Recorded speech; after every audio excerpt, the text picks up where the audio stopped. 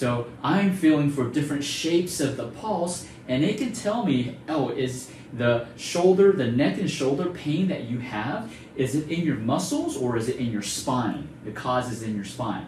So that's the beauty of our functional pulse diagnosis. We can get to the root cause because it's the organs that control the healing and the repairing of your body. If your organs are not functioning at optimal levels, you're not going to heal. Doesn't matter what medication you put in your mouth, doesn't matter what supplement you put in your mouth, doesn't matter what food you put in your mouth, right? You have to figure out what's the root cause, which organs are dysfunctioning, right? So I'm just going over this side. This is the right side. If you're interested, I can go over the left side, but if you're not, then I'll just move on to the next topic.